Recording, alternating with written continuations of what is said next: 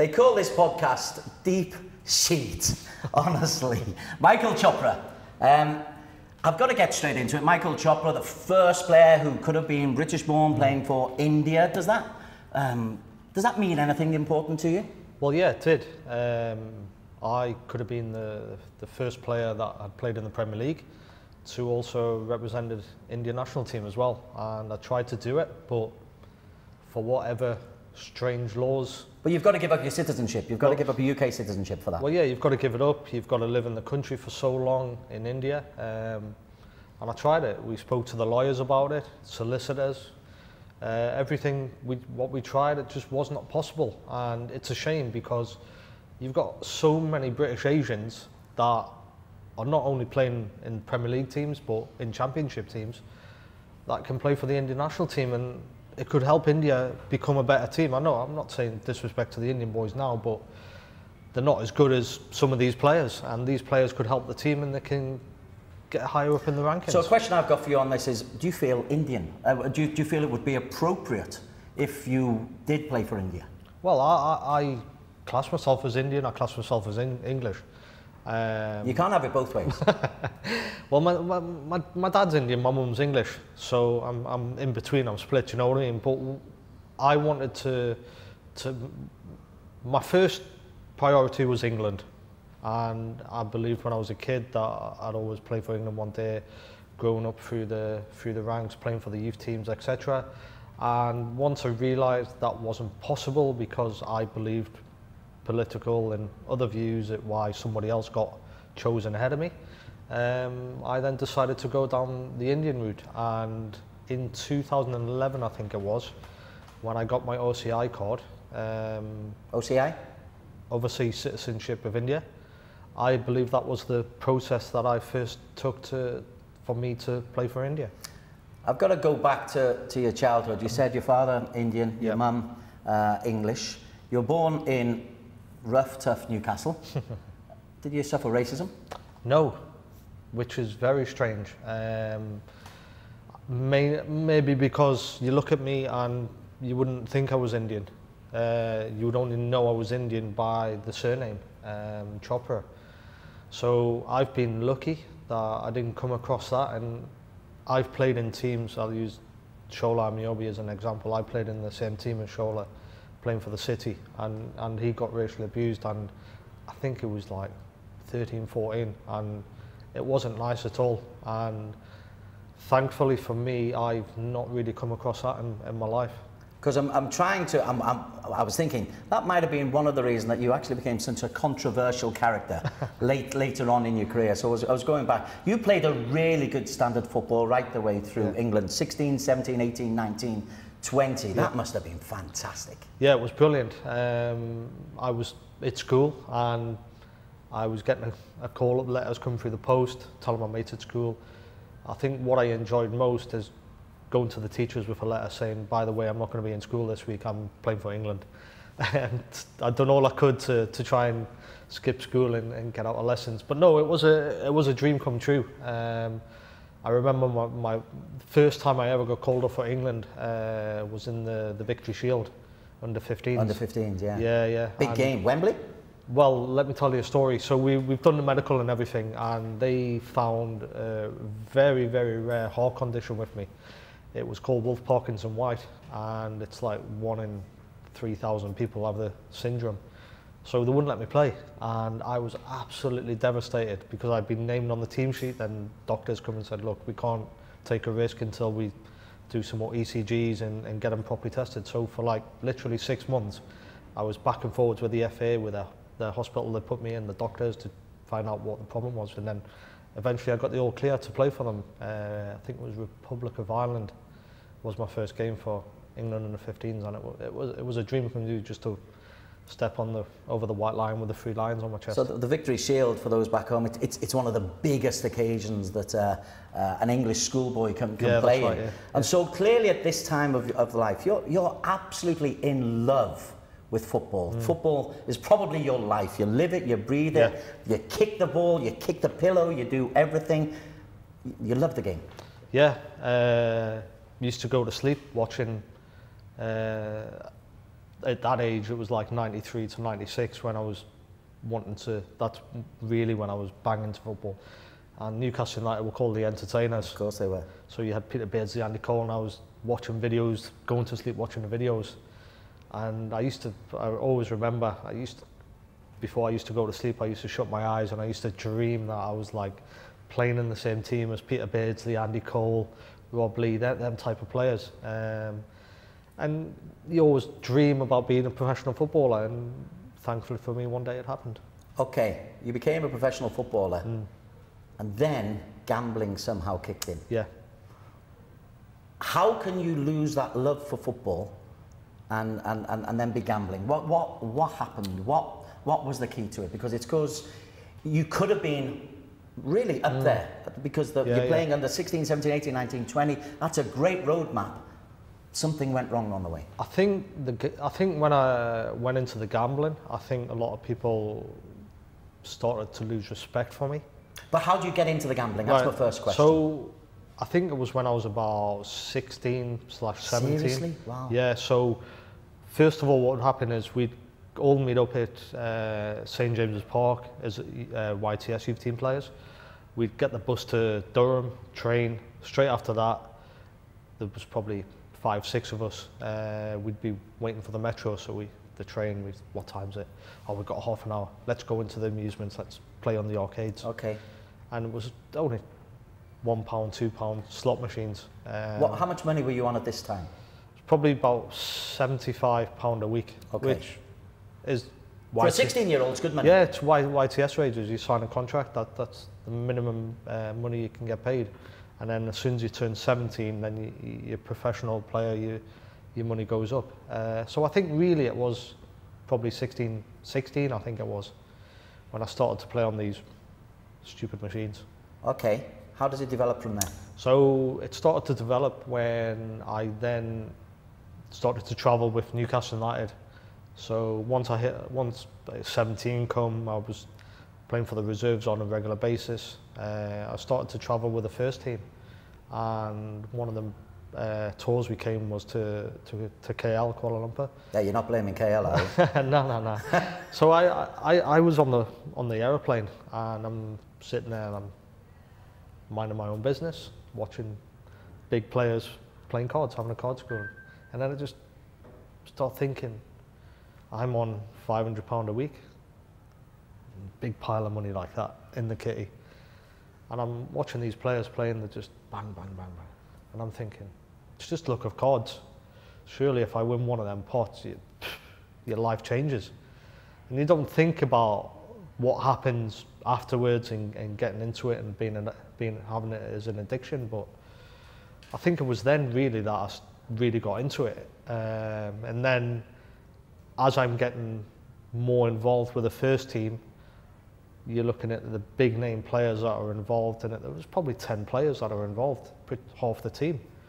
And I'm thinking to myself, I want to be surrounded by these players. These are international players. I want to be in with a circle. So you're kind of saying that this is, these are your idols in many ways. Yeah. And so you're following the example of your idols. Was there any good influence on you at this stage? Was there any redeeming factor to stop you getting in? I think this is terrifying to me. Well, on a football pitch, I had all the players helping me, but off it, I don't think they really seen it as a problem. Do you know what I mean? It's you're playing cards, you're passing over time, you're taking money off players that you're playing with, your teammates. But for them, it's not out of control. They are playing within their needs, what they earn and that sort of thing. But if you're putting £2,000-3,000 onto a game of cards, your heart, which is already dodgy, your heart is going boom, boom, boom, boom, boom. Doesn't that give you some kind of insight that, hey, this is a bit daft? Well, I didn't think it at the time. I just thought I'm playing cards with Alan Shearer, Kieran Dyer, Craig Bellamy, Gary Speed, Shay Given, Jermaine Chinas, Titus Bramble. These are like the biggest players. This doesn't paint them in a good light, you know. Well, they know that they were playing cards. Do you know what I mean? So it's one of them things. I was part of a card school with them, and I wanted to be close to them. And if I thought if I was close to them, then I'd be playing cards with them on a regular basis, because you're in the circle, you're in with them, do you know what I mean? That sort of thing. But it's not down to them that they made me a gambler. It's me, I chose to go down that route, do you know what I mean? So after the cards, how does it take on?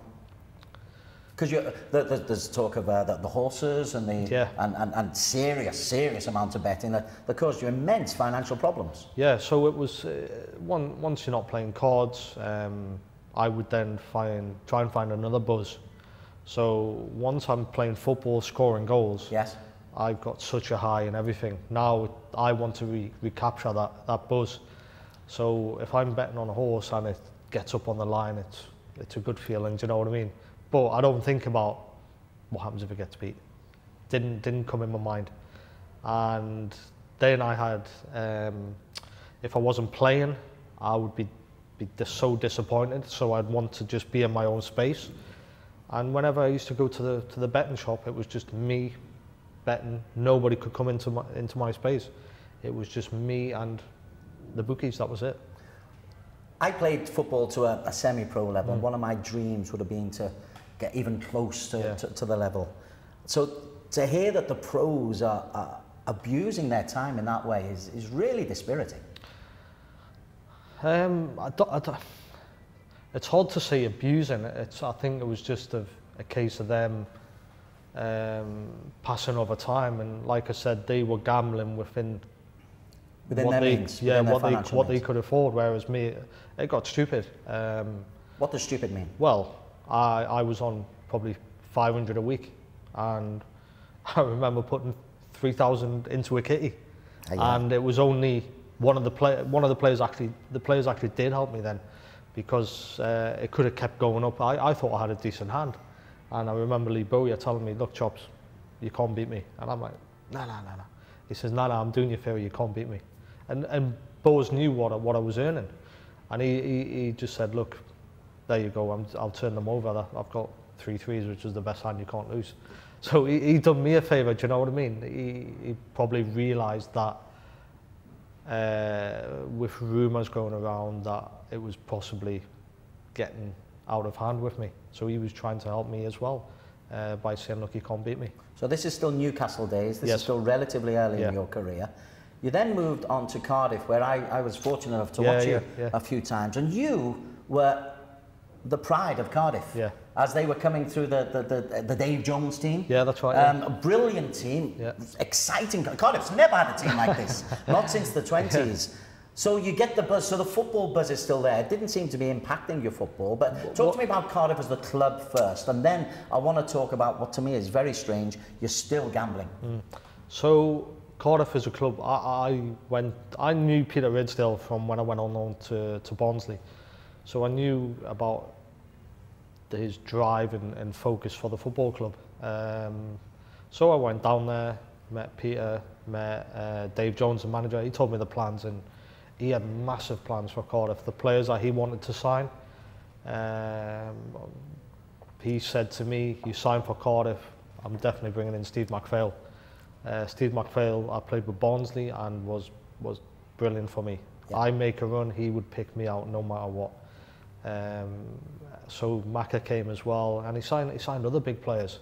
We had good young players coming through the ranks. Joe Ledley, Aaron Ramsey was a young boy. He was 16, 17, So there was the potential at Cardiff at the time was massive. So I spoke to Sam Haman, who was one of the owners at the time, and he was funny. He was cracking the jokes and everything, and his passion for the football club as well. It meant a lot to me, and they always said to me, if you love Newcastle fans, you'll love the Welsh fans. He says, because they're exactly the same.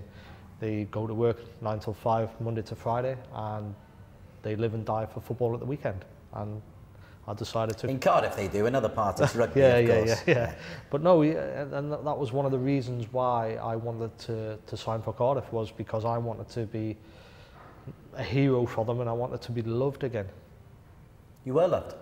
I could have stayed at Newcastle. I got offered a new contract by Freddie Shepherd, But I was thinking, Alan Shearer's just left. They're definitely going to bring in a new number 9, and that's going to drop me down the pecking order. So I just thought, nah, I'm going to leave. I'm going to go to Cardiff. I could have went to other clubs and things like that, but I decided to go and sign for Cardiff. All the while, you've still got this gambling problem? Yeah, still got it. Is it a problem to you at this stage? Do you know what? It was I just thought it was never a problem until later on in my career. But yeah, I was still gambling, and even to this day, people still don't understand how I could gamble like I was doing and still play the football that I was doing. That's my next question. That's my next question. People think that because I'm gambling, going to bed at 1 o'clock in the morning, 2 o'clock in the morning, set my alarm for 4 o'clock in the morning to watch a Brazil game in Argentina, placing a bet. I'm putting a bet on it? Putting a bet on it. And then waking up for training at like 6, 7 in the morning, have my breakfast, go to training. They didn't quite understand how I could do it and then produce what I was producing at the weekend. So how did you do it? Because we think fine athletes at that level, certainly in 2006, it's post-Wenger, it's the diet's meant to be good, you've got to look after your body is a temple, no boozing, no looking after your sleep patterns, and you're telling me something completely different. Well, diet, sleep, my diet and sleep were horrendous, absolutely shocking. So I've got a match ball from Cardiff, and on the match ball the fitness coach has actually put, you can have a pint of Coke anytime you like. So I played a game, might have been, I can't remember which one it was, but I was feeling I needed a big sugar boost. So I went and get me a pint of Coke from, it was like, where before a game? Half time. So he was like, where am I going to get a pint of Coke? I was go to the players' lounge, try and get me a pint of Coke. So next a pint of Coke, scored a hat-trick. And he's like, so got the match ball and he signed it. You can have a pint Seriously? Yeah, seriously. You can have a pint of Coke anytime you like. And then another time, I think we were playing Watford away, and just on the bus and that, we travelling and stuff like that, lads having pasta, and I'm sitting there with one of these wrestlers burger that you put in the microwave 5 minutes, heat it up, and I just eat so much junk food in it. I don't know if it was because when I was training at a high intensity that I was just burning all the calories. Because you were skinny, you were slim as a rake all the way through, yeah. And I knew, and quick. Yeah, so my speed was one of the main points of my game. So I had to train how I played. I would train hard, I would work hard in training and try and burn off as many calories as possible because I knew all the stuff that was going into my body. It wasn't good for me, but it tasted nice. You're watching a podcast called Deep Sheet. We're talking to Michael Chopra, who's dispelling some myths. We'll get back onto the gambling because we're only halfway through that stage. But it's not the only drama you've had in your life. No. You've got a bit of a record with women. Yeah. Some very public breakups. Yeah. So I'd been with my ex-wife from school. Okay. So it was around about 16 I think it was. And she came with me up until we got divorced when I think it was when I was at Sunderland. Yeah. Just on the verge of signing for Cardiff the second time. But we were fine, everything was happy, but I started to play in the Premier League with Newcastle. You start going on nights out with the first team players, you're starting to get women chucking themselves at you, and my mind's starting to wander different places and that sort of thing. So, and then we had a little boy, Sebastian.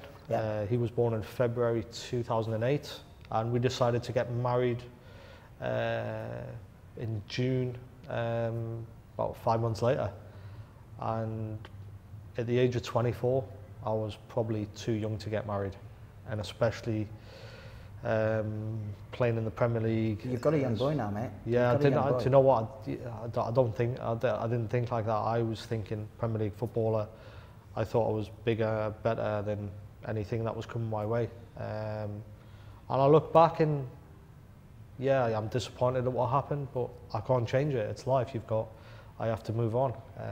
How's your relationship with Sebastian? It's not what I would want it to be. I speak to him every now and again. I just think because of the situation, what happened with my ex-wife Heather, she kind of distanced Sebastian from me. Fairly? I don't think it's fairly, no. But she wants him to grow into a nice boy, a nice man, teach him values of life, that sort of thing. And she doesn't believe, with what I've done in life, that he should be around that. He should know about that at such a young age, because he's only 12, he's just turned 12. But yeah, I still speak to him as much as I can, play computers against him and that sort of thing, see him whenever. Is Heather a good mum? Yeah, I think she's a good mum, yeah. Okay. I think she's turned Sebastian into a good boy, a nice gentleman, and he's very polite as well, so I can't complain when she's raising my kid like that. It makes me, I seen he went to the Newcastle game the other day and sent me pictures, and it makes me proud. But I wish that I could be in his life a lot more. Okay, very sad. A little bit more humorous for those who are reading about it though, was the way you split up. Yeah, so we got married, and 6-7 months afterwards, things weren't really going to plan. So we were arguing all the time. This is after you've been together, what, for 6-7 years by this stage? Yeah, I think the stress of having a baby, trying to get putting a big wedding on, I think it all come on top of us. And then obviously me playing in the Premier League, which is pressure in itself, knowing you've got to fully focus, you've got to perform to your best, otherwise you're out the team. It just all really came on me. And then obviously when I was gambling, to have all these in my life, it kind of spoilt the relationship. I'm just thinking of all of these distractions going on. I'm still gobsmacked that you're actually able to turn in, what, you were a goal every 3 games throughout your career. In Cardiff, you were a goal every other game or something. So you must have been training like a dervish. There must have been some good influences on you. I mean, I know you rate Dave Jones very highly. Yeah. So obviously when I was at Cardiff the first time, the gaffer knew all about my problems, and he was, what can I do to help you? And I was just, did Scouse lad see? Yeah. So I was just like, just let me enjoy my football. If you let me enjoy my football, I promise you, I'll give you 100% every game. That's all I said to him. I says, in training, I love to do shooting drills. I love playing 5-a-side, 7-a-side. I says, just don't make it boring for me, because if it's boring, then I can't do it. It doesn't interest me. So he was brilliant with me, made it as fun as possible. He asked me what type of player I should bring to the club.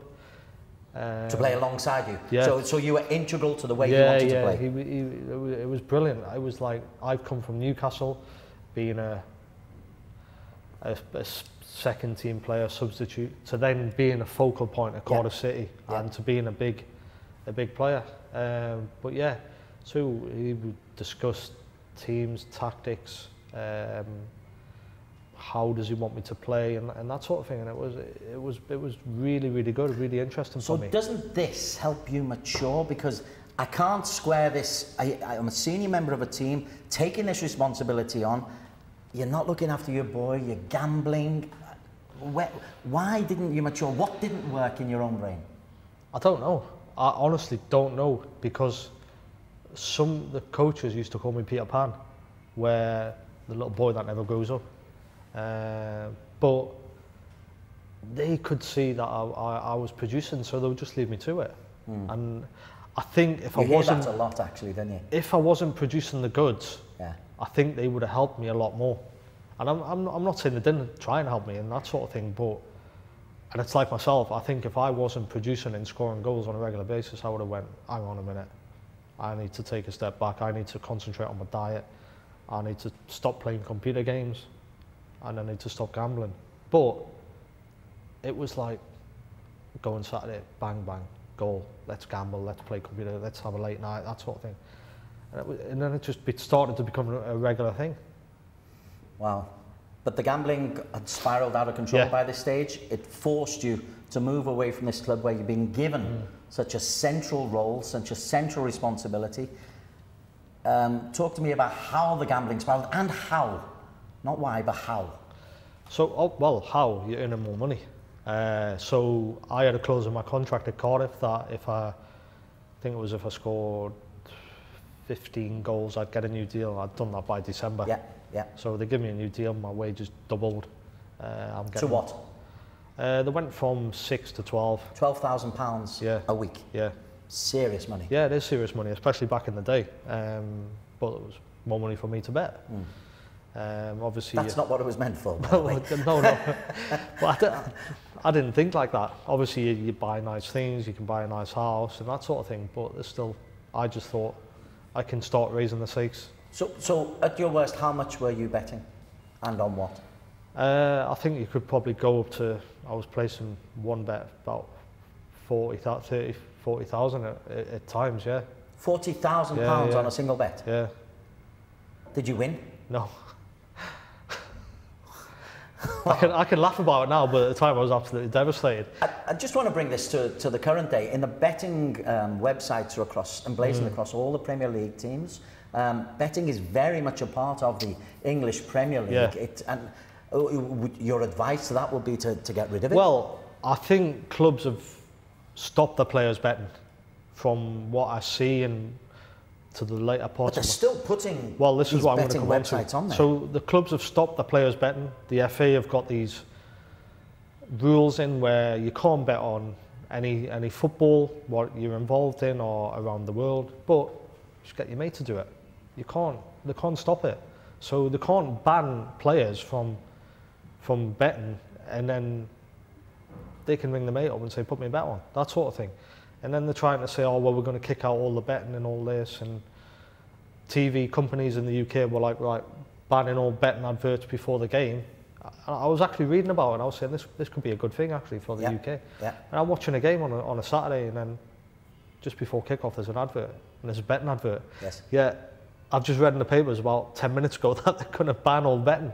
So until these betting companies are completely kicked out of football, I think that there still will be a problem in football in the UK. But the culture, it's starting to change, but it's all about money, isn't it? Well, in this part of the world, betting is theoretically banned. It goes on under the table, as you say, or theoretically goes on under the table. But it's worse than a cancer, surely, because look at the problems it got you into. Yeah, it got me into big problems, and it happened so quick. I chose to go down that route, and it wasn't really until I went to Sunderland after Cardiff. That was the £5 million move? No, that was £5 million. Yeah. So £5 million of which you get a nice cut. Yeah.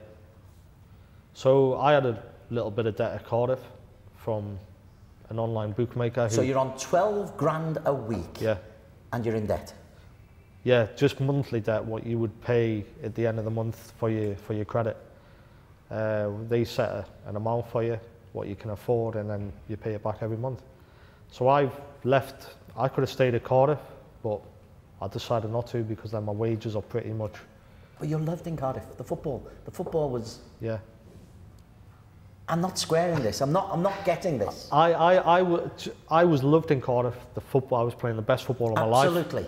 But to play in the Premier League, one. Yeah, okay. To play under Roy Keane. You'd missed, of course, you missed. So I left Newcastle and I thought, I'll take one step down and take two forwards. Okay. I need to drop down a division to prove myself that I am good enough for the Premier League. All right. So to get back in the Premier League with Sunderland, play under Roy Keane, which was a massive thing, and obviously your wages, they go up again. You made an interesting thing there. So are players as calculating as you just said, hey listen, I know I'm good enough to play for the Premier League, so I will drop down with the ambition. Are you as calculating as that? Or again, from somebody who plays at a dreadful level, who would have loved to have played conference, you kind of just play as much as you can? I had good advice from my agent and my mum and dad that if I'm going to stay at Newcastle, you're not going to play as much. And people nowadays are like, yeah, I play for Man United, I play for Man City. I'm going to sit there as a young boy. I'm going to sit there. They don't want to drop down and go on loan to other clubs because they think in nowadays that playing for this big club, even though they're not playing on a regular basis, but they're part of the team, they think it's a big thing, and it's a stereotype thing for them. Yeah. The reputation that young players have got now in the UK is ridiculous. The way they strut about and they're buying BMWs and that sort of thing at the age of 17, 18, and you see them on nights out, and I'm like, what you achieved in the game. Do these kids love football? Like, because I remember you at 16 to 20, you loved football. Yeah, I honestly think about 60–70% of kids in the UK, they're not in the game for the love of it anymore. I think it's the stereotype. You see them coming in with the fancy haircuts, everything's on social media, videos and everything. And back in my day, I didn't care how I looked. You can't say back in your day, you're only 36. Well, 15 years ago. Nah, when I was at that age, I was in love with the game. I didn't care what I looked like. When you see when I scored against Sunderland for Newcastle, my hair's all over the place. I just got on that pitch. I wasn't bothered about what I looked like. I just wanted to score goals. And nowadays, it's like, how do I look? And my car looks nice and that sort of thing. Do you know what I mean? It's football's changed. We'll come back to Sunderland and Roy Keane in a moment. You mentioned their agent and your parents. Yeah. I'm looking for good influences in your life and how you're able to push them aside and let this gambling take control. Let life just take over from you. Your folks, they're good people? Yeah, very good people. They didn't know anything about my gambling. It wasn't until when I went to Sunderland, I told my agent about all the problems and he says, you need to tell your mum and dad. And I was like, nah, I can't do this. I was like, oh my God, how am I going to tell my parents about my gambling problems when they've looked after me at a young age? They've brung me whenever I wanted a pair of boots, they've got them, all the new ones, the Predators, etc. They've took me to training in the rain. What are they going to think of me? And I was like, nah, I can't do it. So you knew what you were doing was wrong because you couldn't tell your folks? Yeah, because I didn't know how they would take it. They would be questioning, why would I want that when I had the world at my feet? Yeah. As a young boy, I could have done anything was possible at that young age. How good I was. So we set a meeting up in my mum and dad's. I remember I just bought them a new house and everything, and we set a meeting up and they were like, what's going on? I was like, I need to tell you I've got a big gambling problem. And I just broke down in tears in front of them. And I think that's what I needed. I needed to open up to people instead of keeping it in myself, and just be honest and open with people. This was when? This was in 2008. Okay, so still relatively I still had a long way to go in my career. This was when I just went to Sunderland, because some of the signing on fee was actually going to pay off one of the online companies that I had a betting account with. So then my mum and dad would question where the money's gone, do you know what I mean, and that sort of thing. So then when I went to Sunderland, we agreed that my mum and dad would take over my finances and control it and give me a certain amount of money to live on and that sort of thing. So your mum and dad actually took control like that? Yeah. Okay, that's great. Because they wanted to help me. Yeah, I get that. They would say, is it still like that? No, I don't. I don't need that anymore. Good. But no, it was good. They look, addictions are addictions, and you've got to try and. I'm their son. Do you know what I mean? And I've still got a long career ahead of me. So if you try and nip it in the bud as early as possible, and they can try and help me and that sort of thing. But yeah, they were good apart from me breaking down in tears. I was devastated telling them. I can imagine. That's been very difficult. So your agent knows. Sure, your agent's got to step in and help. Yeah, he did step in and help. He told me that. Who was it? Sorry. It was at the time it was SFX, which has now gone to Wasserman. Yeah. A guy called Simon Bailiff, who they were a big agency. They had Alan Shearer, Michael Owen, Beckham. So they were the top dogs. So he said to me, he says, I want you to go and speak to the manager. And I was like, what? It was like, I wanted to go and tell the manager you got a problem. And I said to him, I said, what do you mean? I can't go and speak to the manager. I've just signed for Sunderland and everything. And you want me to go and speak to Roy Keane? Who, on the pitch, I'm just like, anybody scared of Roy Keane, you know what I mean? And he's like, yeah, go and tell him. So I think that my agent had already spoke to the club just to give them a heads up, that sort of thing.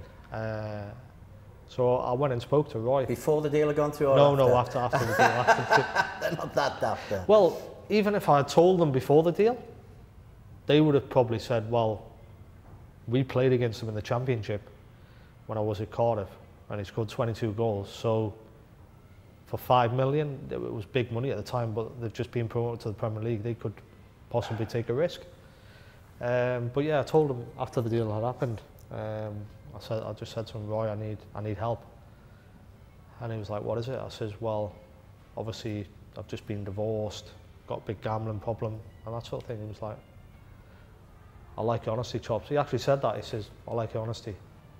And then he started telling me about some problems he had.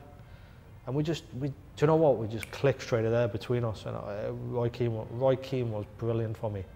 He went, right, okay, what I'm going to do is I'm going to speak to Peter Kay at the Sport and Chance Clinic, which was set up by Tony Adams. I'm going to speak to him. I'm going to get you in straight away. He says, get yourself down there, get yourself fixed and everything, come back and score me goals. So yeah, it was really good. I was scoring goals for Sunderland in the Premier League, and Roy had done as much as possible to try and have me, and Sunderland Football Club did as well. So he's not this big scary animal who goes around kicking his grandmother. Do you know what? Roy Keane's a winner, and when you see how he played like that in training. Even with us when he was the manager, he would do little small boxes, and he didn't want to go in the middle. He wanted to win the ball back. I see Roy Keane as more of a personal friend rather than just my manager. Okay. He tried to help me as much as possible because he knows about these problems himself, and he's played for the biggest club in the world. But he comes across as so angry and surly and very disciplinarian on any time you see him on the television. Yeah, which surprises people when I say he's actually a nice guy. I actually got on well with him. Every day after training, Chops, my door's open. If you want to have a green tea, because I used to love green tea. If you want to have a green tea, coffee, you're welcome to come in. And Roy Keane was brilliant. And yeah, I've seen the bad side to him in the dressing room, but that's only because he's a winner and he wanted to. His standards were so high when he was the manager of Sunderland, and he wanted to make that club as good as possible. And I think he probably realises himself that he set the standards too high for the football club at the time. But with players, yeah, some players don't like him, but I don't have any disrespect for Roy Keane. And at this time, you were going through Sporting Chance. You were getting, was it counselling? Did you have to go to meetings? Yeah, so they couldn't get me into the clinic so quick. So we went to a hospital place in London called the Capio Nightingale Hospital. So I was staying in a hotel in Ammark, going to the clinic, and round the corner was a betting shop. No. So I'd be telling Sunderland, telling Roy Keane that I'm going to the clinic 9 till 5, so boring, and then ending up in the bookies at night time. And so I was getting help, but I wasn't helping myself, if you know what I mean. I know. Yeah. Wow. So I've opened up to everyone about getting help. They've given me the help and the support, but I wasn't helping myself, and that's the problem. Sheesh. Yeah. So that was the first time I went really to the clinic.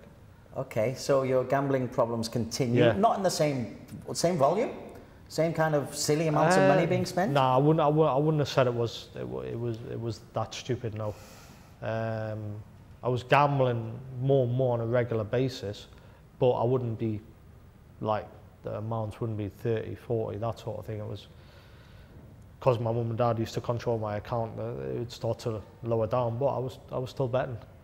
How, having gone through what you've gone through, what advice would you give for kids who actually start to gamble? How can they stop this spiral getting out of control? The main thing is you've got to want to stop. You've got to realise that you have a problem. I never thought I had a problem. Never thought. No matter what people were telling me, I was like, nah, I'm in control. And they could see it, you're not in control. And I used to think they were being nasty and having a go at me. But you've got to realise that you've got a problem, you need help. And if you don't get that too, then your life's going to be horrendous. Because that what you've done there, the sporting clinic, and then going to the bookies is incredible. How long did that carry on for? So that was a week. I was there for a week. Yeah. Then I would come back to Sunderland, train, play games.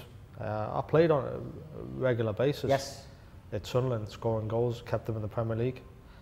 And then it was really when Roy Keane left the club and Ricky Sabrasia took over that my time at Sunderland.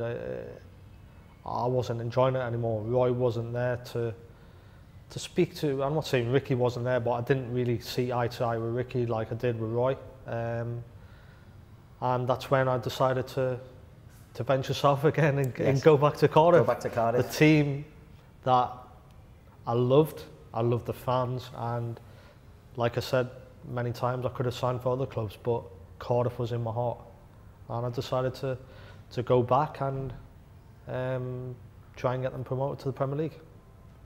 And was it a disappointment going back, or was it as good as the first time? It wasn't quite as good as the first time, was it? Or no, I believe that I enjoyed it. I had a great season. We got to the playoff final. The Reading game, huh? Well, the Blackpool game in the final. Reading was the season after. Yeah. We got to the final, and then you're playing Blackpool, and you're thinking, all the teams in the Championship. You go through every single team. Who would you want to play in a final? You've got a great chance. You've got to play Blackpool. They just sneaked in as well. I think they'd be Forest in the semis. And I was thinking, what a chance this is. Cardiff City in the Premier League. And Cardiff decamped. Yeah. The place was empty. It was great. And that's when the new owner's just taken over. Vincent Tan took over the club. Yeah. We had a meeting and everything. He was brilliant, trying to encourage us, motivation. But I believe some players didn't turn up on the day. The big occasion got to them, because if we played the football we were playing on a regular basis, we would have, no disrespect to Blackpool, but they weren't in our league when we were playing at our best. But some players didn't turn up on the big occasion. The disappointment of this conversation is we haven't spoken much about football. Yeah. Which is a real pity, because of your youth development and the teams you've played for. So talk to me a little bit about the football. So players not turning up on the big day, how does that happen? Did Michael Chopra turn up on the day? Did you make the same runs? Was your first touches good? I not just because it's me, but I was brilliant that day. I hit the bar in the first 7 minutes. I think I scored after 14 minutes. Yeah. We were 2-1 down, I think it was, in the second half, and I've hit the ball again. And I knew then that it wasn't going to be my day. I scored at Wembley and that sort of thing, but we've lost 3-2 and we haven't been promoted to the Premier League. And you've played 46 games, and then you've played 2 playoff games, and your season's ended. Was that the most devastating football moment of your career? Yeah. Because I honestly believe that I was going to be the man to get them to the Premier League, because they brought me back to the club. Paid 4.7 million or something. 5 million, yeah. What they sold me for. New stadium, fans were brilliant. Sell out at Wembley, and we couldn't deliver what I had promised. What was your reaction? Did you go out? Did you go and gamble? Did you go and have a night out on the town? We had originally planned that afterwards we would go to a nightclub in London and celebrate. But then we lost. A lot of the lads were disappointed, so the club put on a function in the hotel, at the Landmark Hotel, because it's been a tough season, do you know what I mean? And yeah, you're disappointed and that sort of thing, but they just tried to get the spirit back up and put on a little bit of a party, but it wasn't the same. You don't want to celebrate? No, you were devastated. So, how do you pick yourself up the next year? Well, you go again, don't you? You dream, you believe. We kept the same team. The gaffer brought in a couple of more players. And was it still Dave? Dave was still there. Yeah. And then we were really, really pushing, and we were close to getting automatic promotion. Yeah. I think we played Middlesbrough, I think, and we got battered towards the end of the season 3-0, and that, if we had won that, we would have went second, I think, with about 3 or 4 games to go. But we believed that was the year because he brung Bellamy in on loan from Man City, which was a massive coup. Aaron Ramsey came on loan from Arsenal, came back to Cardiff. We had big players that were big game players, but we played Reading in the semi-finals, and we got beat. It just once again it wasn't that thing, and I was thinking, is it ever going to be Cardiff's year? And then later on, a few years later, it was a year, and I was really pleased. But it's just a shame that it wasn't me that had been part of that team.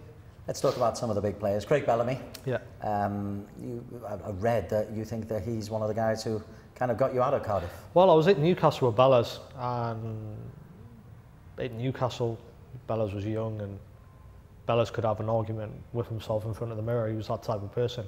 But Bellas was a brilliant player, brilliant. He was, obviously with the injuries he had, his diet, his fitness regime was spot on. But I'd imagine a difficult man to get on with. Yeah. But when he came to Cardiff after Man City, I seen a totally different person. He was more relaxed. His fitness and diet. Craig Bellamy relaxed? Yeah, he was totally differed person. Okay. I couldn't believe it.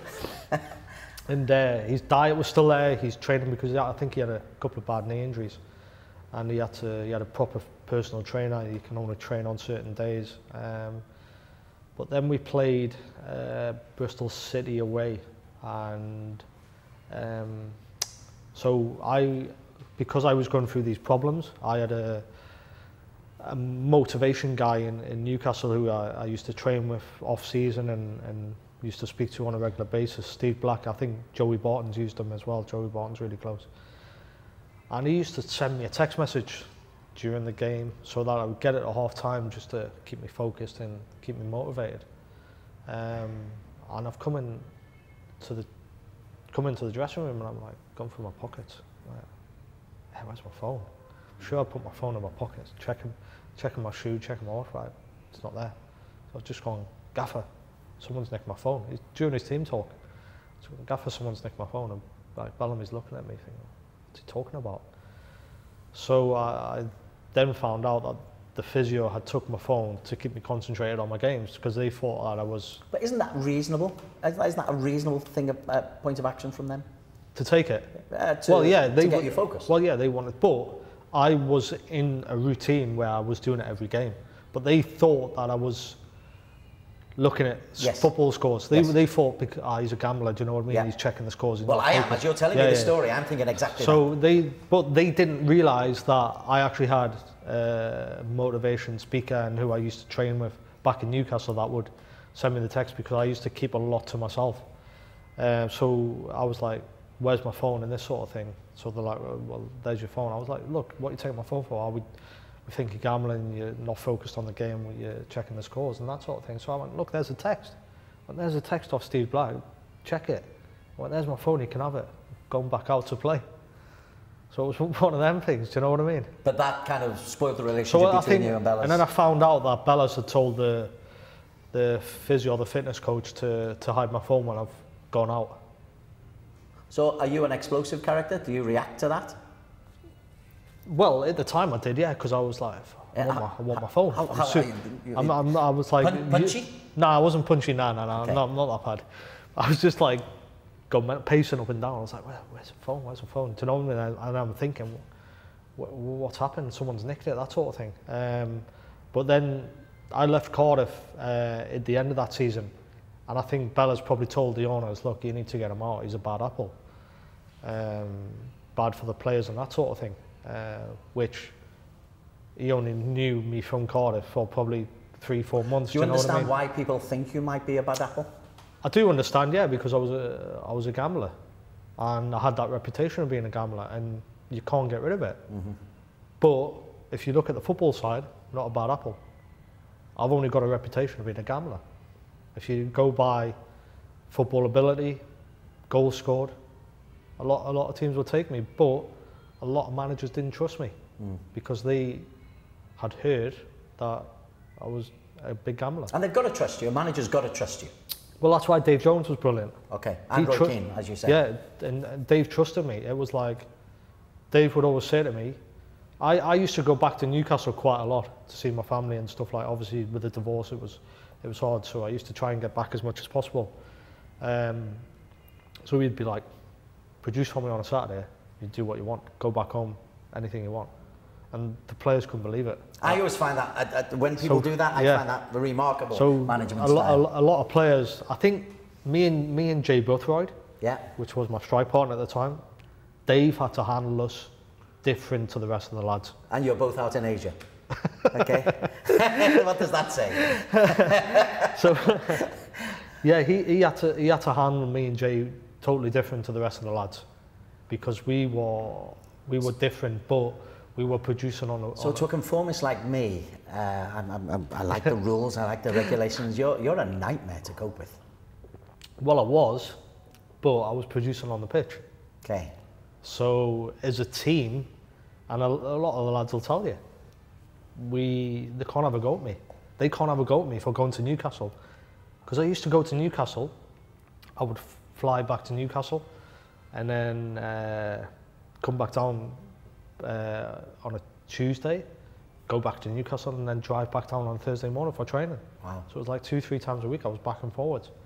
And the lads were like, can't say anything to them because they're producing the goods. So when you stopped producing the goods, when you went to Blackpool and sorry, Ipswich I went to Ipswich first, and Blackpool, the goals dried up. Ipswich first year, I scored 14. Obviously, Paul Jewell was brilliant with me. And that's the second time I went into rehab, was when I was at Ipswich. With Paul? Yeah, so Ipswich knew about all my problems, knew about the debt and everything. They helped me. Ipswich were brilliant. They made sure that I was banned from all the betting shops in the town, so I couldn't go in. They actually employed, there was an Olympic rower, Steve. They employed him to come and do one-to-one sessions with me. Steve Pinner or Steve Redgrave or no? No. Okay. Doesn't matter. Okay. The name will come. Okay. They actually employed. So the second season, I think Paul's gone to them and said, right, Chops, all the problems he's had in the first season, bang with 14 goals, and we finished bottom half of the table. Yeah. If his head's right, and if I bring the right players in, we got a chance of getting promoted. So first of all, what happened is they sent me on a fitness camp to America, California, the Ashram. Okay. So I got a phone call off the fitness coach, Andy Little, and he went, "You've killed me." I went, "What do you mean?" He says, "The gaffer and the chairman, Marcus Evans and Simon Clegg, You've had some characters as chairman, haven't you? Yeah. They've sent you to a fitness camp." And I'm like, "What do you mean?" He went, "Nah, gaffer believes if you're fully fit this year, you've got a good chance and everything." So a pint of Coke in hand and... So I went to the fitness camp in California. He was like, "You've killed me because I've had to cut my holiday short and all that." I was like, "Andy, I'm sorry, I'll go on my own." He went, nah, they want me to go with you, so you're doing it properly. So I went to California, a place called the Ashram, and it was expensive. It was like 10 grand a week. Do you know what I mean? It wasn't cheap for them. But I lost like 4 kilograms in 7 days, and I was flying. I was come back training. The lads were like, "What have you been doing?" I was lean and everything. It was brilliant. They had put a lot in me to try and get the club to succeed. And then so that was at the beginning of the season, and then I had a lot of driving offences, speeding and that sort of thing. So I was going to court a lot, getting banned from driving. Well, I just. So where's the self-discipline of a professional athlete? This is the thing. I didn't have any. Ah, yeah. So I remember one time we went to watch England against Wales. I was with 3 of the lads. I drove there, and it was about 10:30, games finished. So I'm just bombing it back along the A14 back to Ipswich, and I'm doing like 120. And I'm seeing these blue lights, and the lads are like, "Fuck, what are you going to do, Chops?" And I'm like, nah, just keep going, they won't catch me. So I just kept going, and they've obviously got the red when they've checked the cameras or something. So a couple of days later, the police are at the training ground, and I'm like, oh my God. what more do I want to bring to the club that have tried to help me? So eventually I went to court, and the club sent their representatives with me. Do you know what? Ipswich, all the clubs, right? Ipswich give me the most help. Ipswich were really good, and I know I've been disrespectful to the fans at times and stuff like that, which is what happens. But Ipswich were the club that really helped me. They were a proper family club, and the people within the club, you can't thank them enough. But so I bring these problems, and I thought, playing in Premier League, you're bigger than the law, you can do what you want, that sort of thing. Do you know what I mean? Like you go on, I've never grown up, sort of thing. And I'm just a kid that goes out on the weekend and playing football. And then, so I've gone to, they sent me to rehab, the proper sport and chance clinic. And I was there for 2 weeks, I think it was. But they had it that I'd go to the sport and chance clinic, come out on a Friday night, play a game on Saturday, and then go back in. No betting shops? No. Okay. Nah, this was like, you're surrounded and they know where you are like 24/7, no betting shop. And I knew myself that this is what I needed. I realised I had a problem and I needed help. So yeah, I played on the Saturday and we played Cardiff away, and I scored. I remember Simon Clegg going, "Paul, he's fixed, he's sorted, his head's right, it's everything." I said to them, I said, "Listen, I'm not fixed, it's just natural ability. Do you know what I mean? It's a long process." So I came out on the Saturday, I remember it well, because it was against Cardiff, and I scored. But then afterwards, the results weren't really going that well for Paul. Paul got sacked, Mick McCarthy took over. Mick didn't really see me in the plans, he brought his own players in. And then just parted ways with Ipswich. We're coming to the end. We've got a schedule on this. We're at the Mox workspace in Kuala Lumpur. This has been a podcast called Deep Sheet with Michael Chopra. If you want to subscribe, like and subscribe, we'll be doing more of these deep sheets. We haven't actually got all the way through the Michael Chopra story. We'll maybe continue this at another time, because it's a fascinating story. But like and subscribe. Thank you to Mox for the workspace and the development area that we've got, and thank you to Michael Chopra, because you've kind of opened your heart to us here. Well, you have to, don't you? There's a lot of people in my position. I get Twitter feeds and text messages all the time. How do I stop, and that sort of thing. So I think to myself now, well, if I'm honest and open about my life, people will look into it and read about it, then it'll help. One sentence to those who might have a gambling problem? I think you've got to realise you've got the problem and just ask for help. There's a load of numbers out there, there's a load of people that want to help, and I think you've just got to go and seek help. I think that's the main concern. People are too embarrassed to say they've got a problem and they don't seek help. Michael Chopra, thank you very much. Thanks.